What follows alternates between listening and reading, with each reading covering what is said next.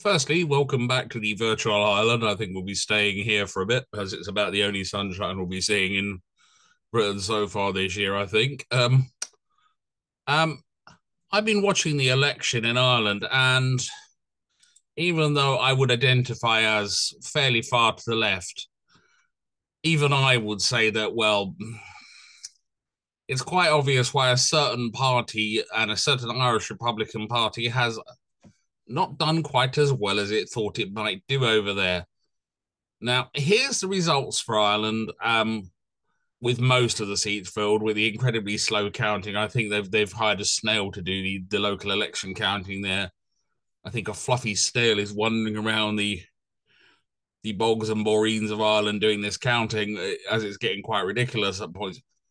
But Sinn Féin have 102 seats. At first glance, that actually looks quite decent as it's a rise on what they had in 2019. But if you look at what they had against the general election in 2019, it's a big drop.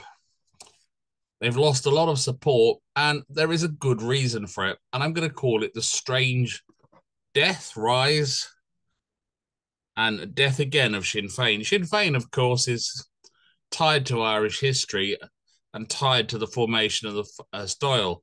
But once Ireland became a free state, it gradually withered away for a long time, and it only slowly assumed some prominence again in recent years. It had a presence, of course, in Northern Ireland, but in the Republic, it was a marginal party for a very long time, was tainted with that association with violence. It slowly managed to put that aside, and in the last general election did very well and was nearly the top scoring party. But I'm not going to mince words. It's fucked itself up. And I'm not going to apologize for the F word because it's done the one thing that no political party can afford to do and keep being successful. It's ignored its electorate. You can see the same happening here in Britain, where there is a refusal to listen to the local electorate. And even though I would say I tend extremely far to the left and I describe myself as socialist, bordering on almost communist, and I don't apologize for that, whether anyone likes it or not. Um, Sinn Féin have resolutely refused to listen to their local electorate who have had concerns about immigration, health, and all sorts of other things.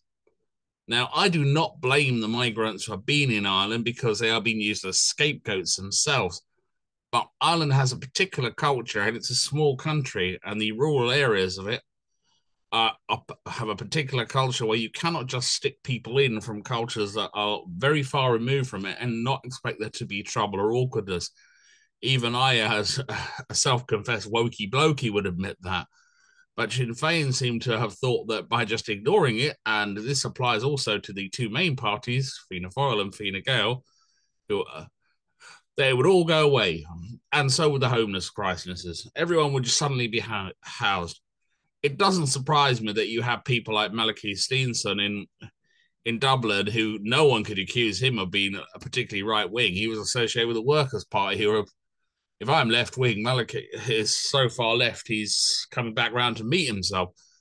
But the locals are concerned about their jobs, education, housing, things that all working class people are concerned about. And if you've grown up in a working class area, they're things you're naturally going to be concerned about. I certainly was growing up, so were my parents. But the apparatchiks up at in the Dáil seem to imagine that they can just issue some blundering statements and chunter along, or issue some feel-good rubbish. Sinn Féin seems to have got caught up in a game of identity politics of the week and photops over that, rather than sticking to any core discernible principles at times, and thus has lost its core base because they're not particularly interested in any of that. They're interested in exactly two or three things, and one of those is how are we going to put food on the dinner today for little Saoirse and little Patrick. That's what they're interested in, and that's what I'd be interested in if I was them. I wouldn't be interested in anything else, but I predict that we're going to see the same sort of thing when we come to a general election in Ireland, and we've got slightly less than 4 weeks now to the election in England, and then there'll be the election in Northern Ireland. And I'm wondering how well Sinn Féin will do at that point, whether there'll be another strange death of Sinn Féin again, and it will drop the support it had last time, and whether other parties will take it back again. I ended up talking to a friend I hadn't seen for years on Saturday evening on the phone, who's actually a loyalist. And strangely enough, we get along very well and worked together for several years here in London. And we used to do endless banter and bullshit about me being Republican and him loyalist, but I'd also trust him with my life and consider him a really good friend. And his point of view was that basically he feel from the ground that Sinn Féin in the working class estates there, the people just feel betrayed. And I could probably agree with it.